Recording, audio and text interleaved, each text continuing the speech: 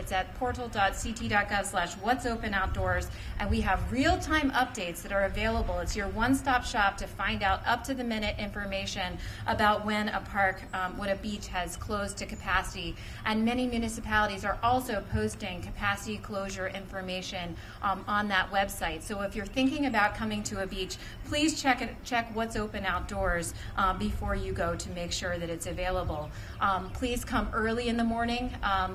In normal times, we would see Hammonasset closing at 9:30. We expect that over this holiday weekend, we'll see this park closing and many of our other popular shoreline parks closing even earlier. But the good news is Hammonasset is going to be here all summer. So if you're thinking about coming to the beach, it doesn't have to just be this weekend. Think about a weekday. Think about another weekend through the summer. We're going to be here for you, for your beach experience. This weekend might be a time to try a different tradition, like going hiking at one of our inland parks, or thinking about checking out a land trust. Getting outdoors is a really important thing to do, but we have 142 different state parks and forests that are available. So this might be a weekend to try something different and seek out one of those less traveled hidden gems. I also, as any park that you're coming to visit, of course, continue to keep up that new tradition of social distancing. So folks have been doing a great job. Even though you're outdoors at a park, bring your mask, wear your mask, especially if you're in a parking lot, if you're visiting our restrooms, which are open at our facilities. We want to encourage people to wear your masks. That is one of the most effective things that people have been doing to help contain the spread of coronavirus. Also, maintaining 6 feet of distance as you're passing people on a trail, or when you're on the beach, we're asking folks to maintain 15 feet of distance between blankets. That gives you 6 feet of distance and then a space in between for people who are passing by. Those are just simple rules that people have been following. We want everyone to keep up the good work and maintain the progress that we've made over these last several months. Picnicking. 4th of July is a great time to get together and break out the barbecue. We are supporting picnicking at our parks. Pleased to say that our picnic tables, as they're available, are open for folks to use.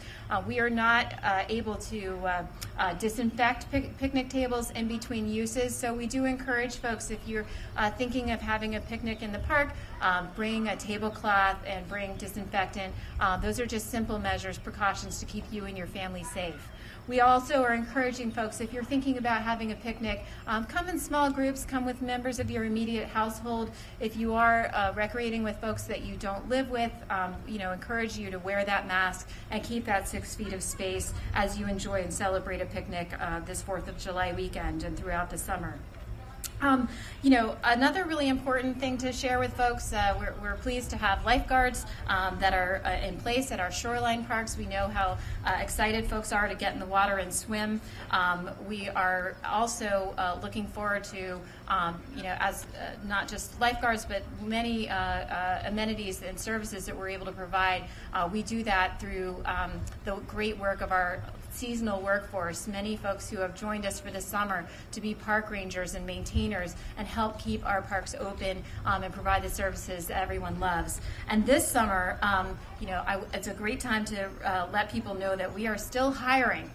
So we have many seasonal staff positions that are open, and we encourage folks, we have a one-stop website, workoutside.ct.gov, where you can find listings of many of the varied opportunities that we have available. So as our state is, working to reopen our economy, we know many of folks are looking for opportunities. I can say as the Deep Commissioner, there's no better work experience than being able to be outside and help support our great parks and recreation opportunities for the public. So if you're thinking about a great employment opportunity, please check out workoutside.ct.gov to learn how you can be part of our outdoor recreation mission.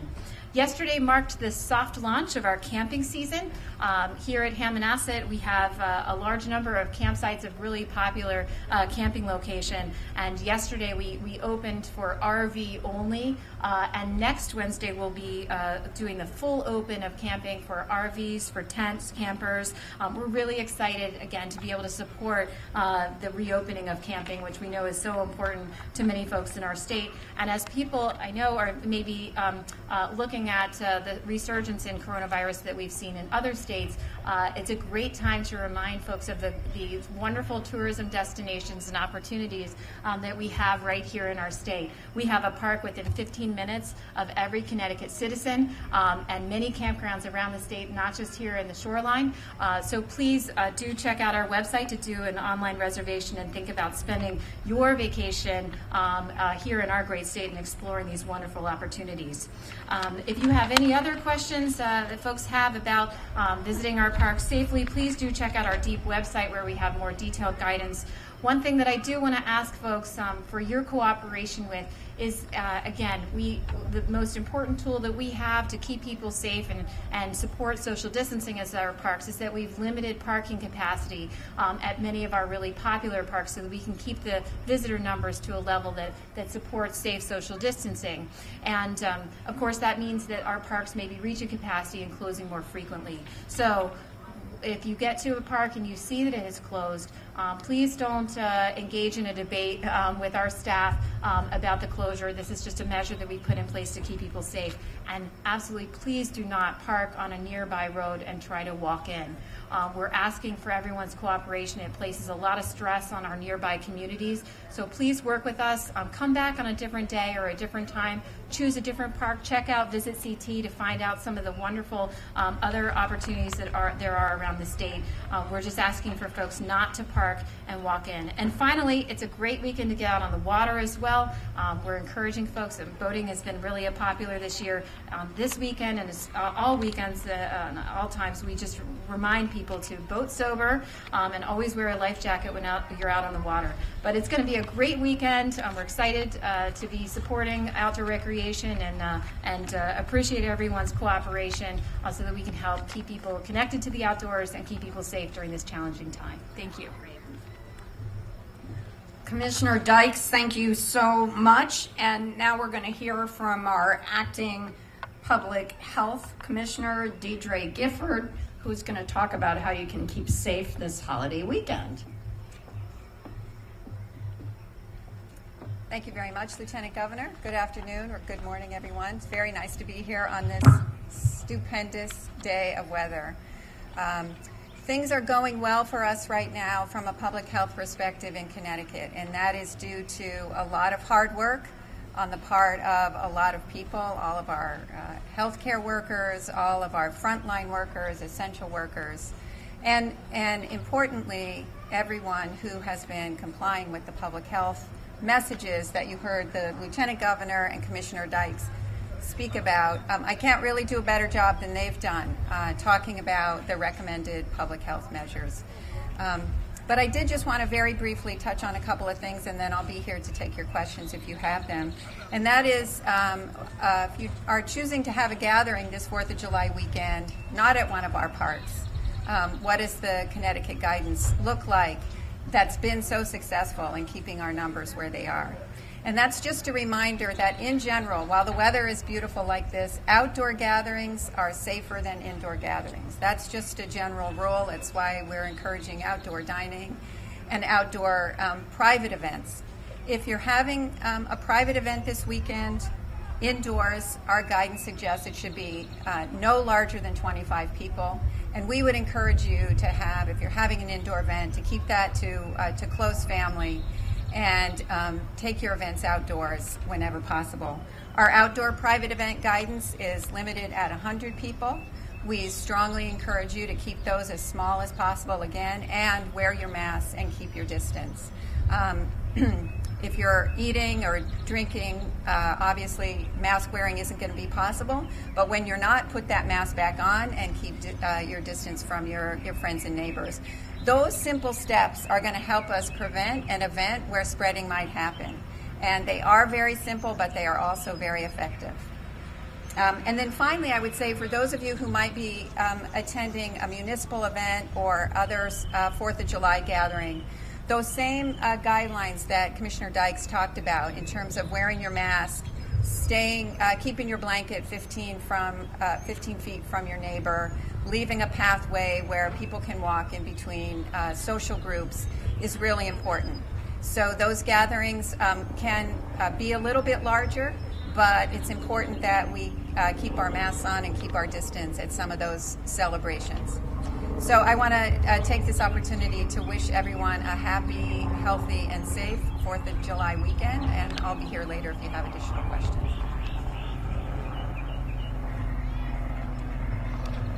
Commissioner, thank you so much. It's now my pleasure to bring up someone who has been a fighter in our state legislature for our environment and for protecting and safeguarding our natural resources and our state parks. It's my pleasure to introduce State Senator Christine Cohen.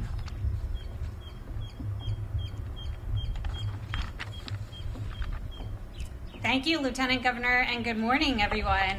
It's always wonderful to have the Governor, Lieutenant Governor, and the Commissioners here in the 12th Senate District, particularly this picturesque town of Madison and this beautiful park.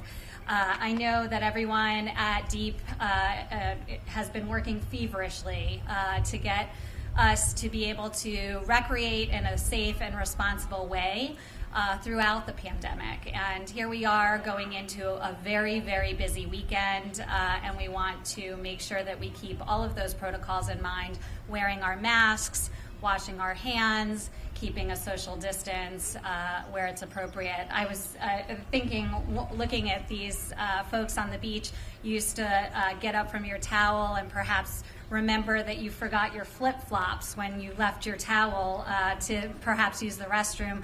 Now you may remember that you forgot your mask back at your towel. So turn around, get your mask before you use the facilities, before you come up to concessions, or whatever you need to do so that you can keep yourself safe as well as others.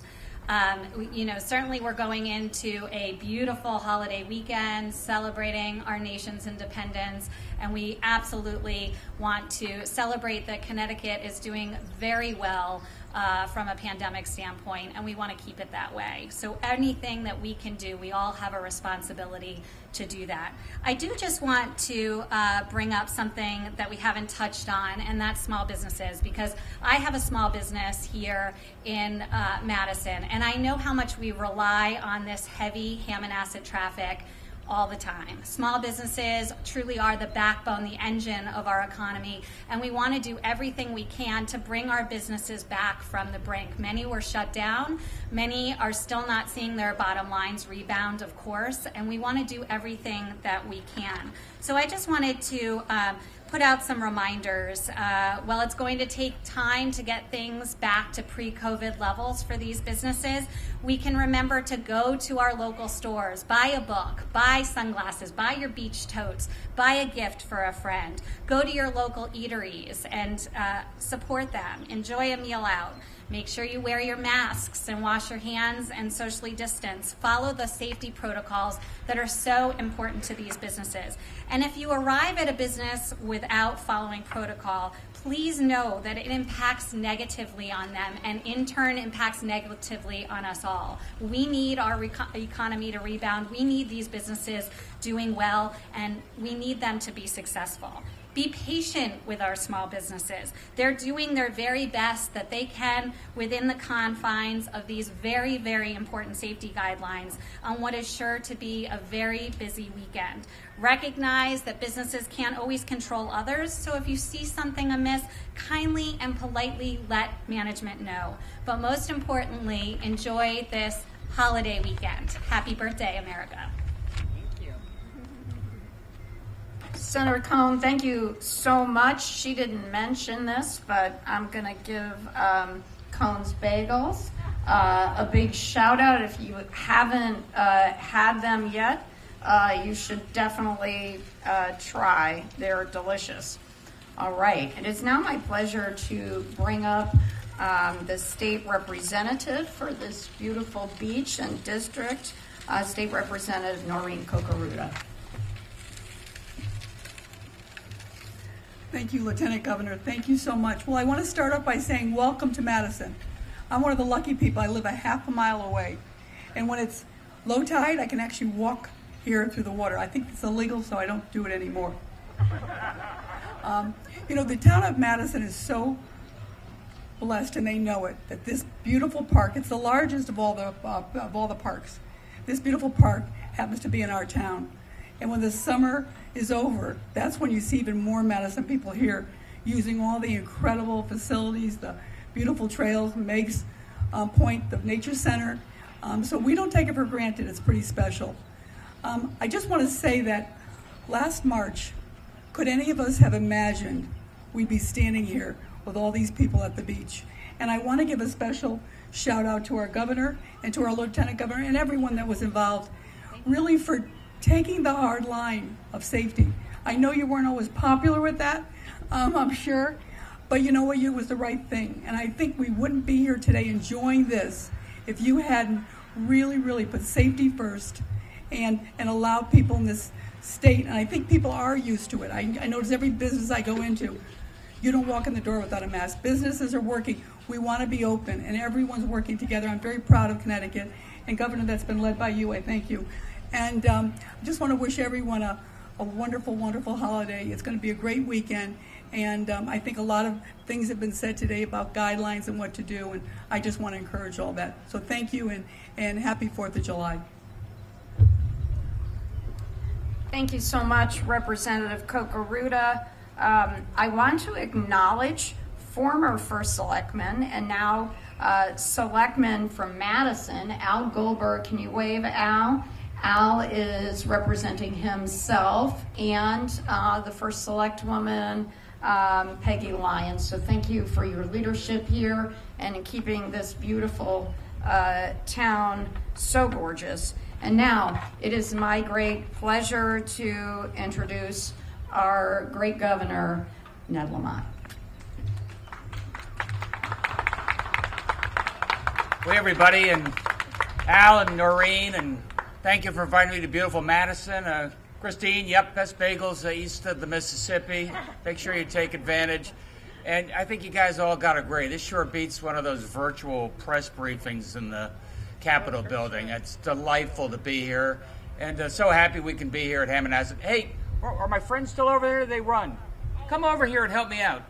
And pull on my leg if I get boring. Don't pull too fast, though. I just wanted to say, we're here. Hammonasset is open. Our parks are open. Our beaches are open. And if you look at the front page of the Houston Chronicle, it says, this July 4th weekend, stay home. Well, we're open because of each and every one of you doing the right thing. And I don't want to bore you with the numbers, but I'll tell you, again, yesterday, we did 11,000 tests. That means 80,000 tests for the week. We have plenty of capacity, but sometimes you have to encourage people to get tested these days. Maybe they're not showing symptoms. They feel like we're out of the woods. I think they thought that maybe down in Arizona and Texas and Florida a couple months ago. It reminds you to be cautious. The testing, those that tested positive is less than 1%. It was 0.6%. So that's 7 days in a row of less than 1%. And don't take that for granted, because you've seen what's going on around the rest of the country. You see how that can change fast. But you can see the benefits of paying attention. I was just out walking and, on the beautiful beach, and everybody was being appropriate. Everybody was keeping their distance and making a difference. And as I was driving through here, I was sort of looking for license plates, seeing if there are any Florida plates or Arizona plates. We love you, but not this month, guys. And we did declare a quarantine about a week ago from those states that are most infected. Those states like Florida, Arizona, and now California, where they have pockets that have an infection rate that's 10, 20, even 30 times more than Connecticut. And I wish you all the best. I hope you maintain the protocols like we have here in Connecticut. You can bend the curve a second time. I can tell you, talking to our airlines here, when we issued the quarantine directive, The number of people making reservations coming up from, say, Florida and South Carolina went down about 20%. Number of cancellations went down. I don't say that with any great joy because we have hotels and tourism, and I don't wish ill on anybody, but it's keeping our state much, much safer. Our hotels are open for business. They're probably at 20% occupancy during the week, 50% on weekend, keeping that limited. We do welcome visitors to our state from the region. That's New York and Massachusetts and Rhode Island. Other states that, like us, have a positivity rate of 1%, give or take. So we can do that safely. But broadly speaking, I say staycation, stay close to home. You've got a Hammonasset or something like this 15 minutes away, or as my security detail says, 10-minute drive away. And so it's worth the visit and taking advantage of our beautiful state.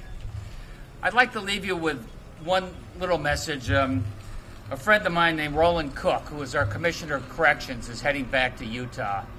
And, it's a tough job, corrections, especially in the middle of a COVID crisis. And there was a lot of critique, and there were a lot of lawsuits, and there were a lot of protests. And Roland, this is from me. I wish you all the best. We're going to miss you. And it's worth noting that Connecticut is the first state in the country to reduce the number of people incarcerated by over 50% in the last 10 years. 50% fewer people behind bars than there were before.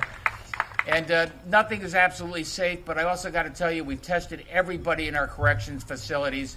We have one of the very lowest infection rates anywhere in the country when it comes to correctional facilities. And I read one of the advocates who were suing us, and they said, well, maybe Connecticut just got lucky. And I say to Roland, and I say to the folks at corrections, and I say to the folks who are involved in healthcare at our correction facilities, the harder you work, the luckier you get. And it was your hard work that kept everybody safe in the corrections and throughout our state. And for that, I cannot be more thankful. And somebody's tugging on my pant leg, so I think, what's your name? Nate. Nate. You've come to this beach a lot? Yep. Me and my grandfather bike here a lot, too. Oh, boy. So you've lived here for a while. Your family has. Oh, yeah. You are very lucky. We live in Brantford, but... That's close enough. What's your name? Grace. Hey, Grace. Thanks for being here. Anyway, that's all I got to say, except to say happy July 4th. We're fortunate to be in this state, in the situation we are right now. Enjoy it responsibly. Thanks, Tom. Thanks, Nate. Bye, Grace. Thank you, Governor. Any questions? Perhaps this is for the Commissioner and the Governor. Could you give us an idea when inland state parks might be reopened to swimming again? I mean, that's an issue that I'm sure people are interested in this summer. Thank you. Thanks for that question. So that's right. So since Memorial Day, when we announced we'd be starting swimming at the shoreline parks, we announced that we were not able to support reopening of swimming at our inland parks. But I can tell you, spent last week going out to visit some of the inland locations, really assessing what we can do to try to provide that later this summer. We're still evaluating that. We're consulting with public health and other experts. The issue with the inland swimming is not that there is a risk of transmission from swimming, but just that the size of those beaches at those ponds and lakes is much smaller than what you see here along the shoreline. So with the 15 feet of distance between blankets, it becomes difficult for us to accommodate many visitors. But we're looking at that. We're also, again, trying to evaluate what we can provide, because we know how important those locations are for folks, especially as the weather warms. And we're hopeful that our efforts to recruit more people to join us and our seasonal workforce, that's going to be another element of this, because to be able to open those locations for swimming, we also would need to have the adequate staffing to do that. So again, that workoutdoors.ct.gov website, encourage people to check that out. And but we are working hard and hope to have some updates on whether we'll be able to reopen those locations in the next few weeks. Hey, Governor. Okay. There are people, we have people who are walking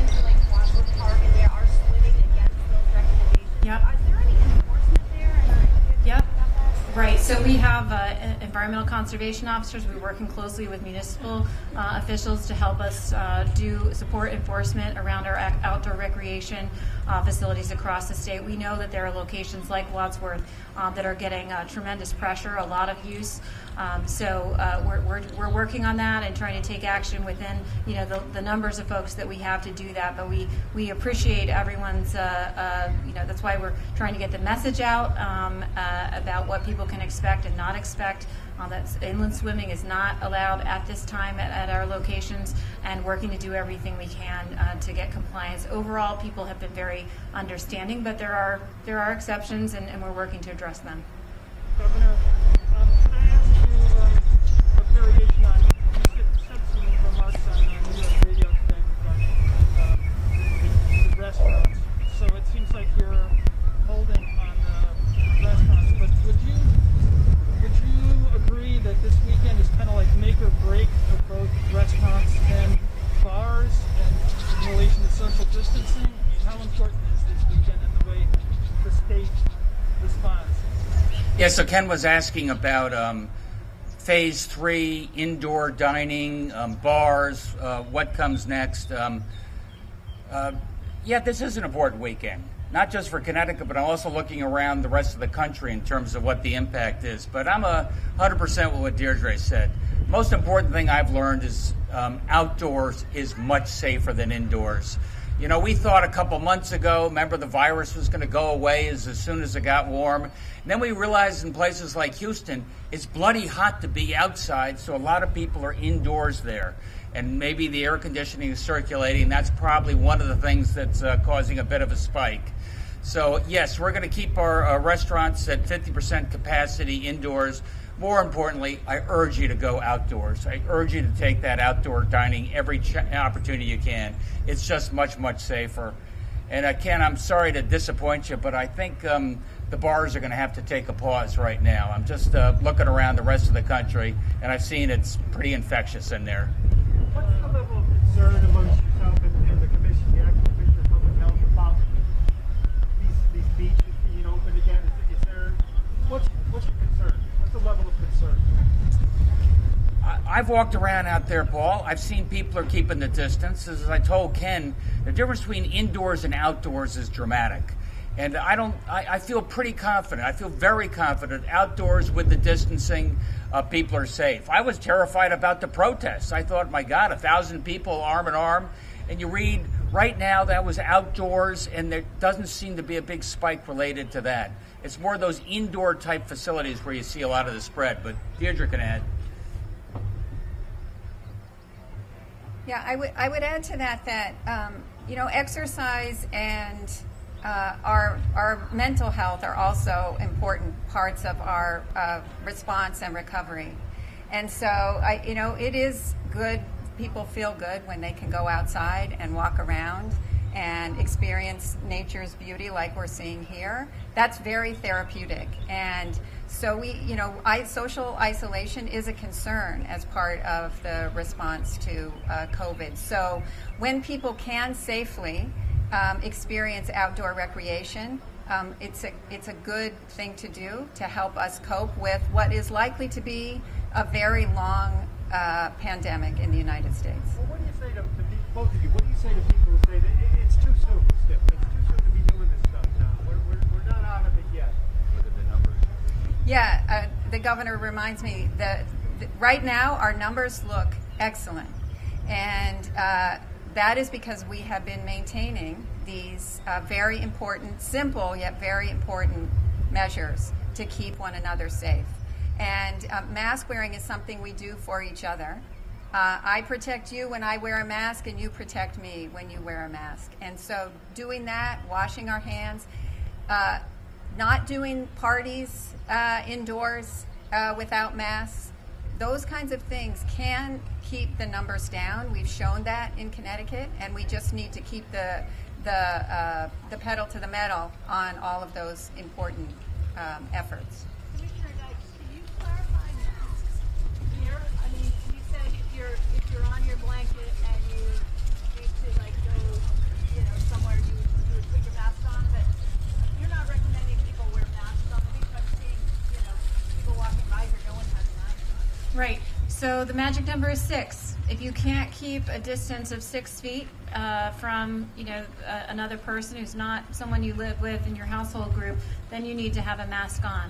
So that's really the guideline that we've been following throughout the spring and the summer. So we want to make sure that even though you're coming to a beach, coming to an outdoor recreation location, if you're going for a hike, you're going to be in the middle of nowhere, do you need to wear a mask? You need to bring your mask, because if you're in a circumstance where you can't maintain that 6 feet of distance, the mask needs to be on. And I'll just add on the beaches, our beaches and our parks have been open throughout this pandemic. And so, one of the things that I know people are going to encounter as they try to come to the park this weekend, for example, is that limited parking capacity, where we've really reduced the number of folks that we can accommodate. That is helping us keep the numbers on the beaches to a level where it's easier for folks to maintain that distance. We know it's frustrating for people sometimes to come to a closed gate. That's why I encourage you to plan ahead. But that simple measure is enabling us to help people keep that distance. Commissioner, are the bathrooms open? Yes, ma'am. They are. Governor, can you provide a little more clarity what you said earlier about the bars might have to wait? Can you tell us about that, and when might you make an official decision?